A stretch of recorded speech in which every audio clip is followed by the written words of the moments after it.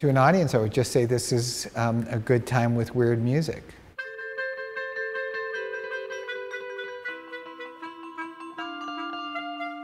I think when the idea of writing a 30th anniversary piece came up, it seemed like it should be celebratory. How do we recognize the journey that we've gone on together, and how do we compare that to another journey in our lives, which would be really, really, really fun? Imagine taking this incredible car ride together. What is that feeling of being on the road, you know, that feeling of abandon?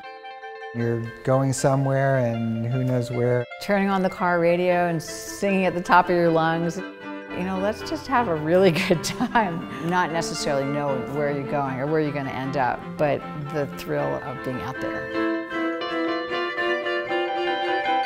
I view a big part of my job as a director of a production like this to be of service, make elements of a backstory visible, and part of that with these guys is their deep and long-standing relationship and their collaboration over 30 years.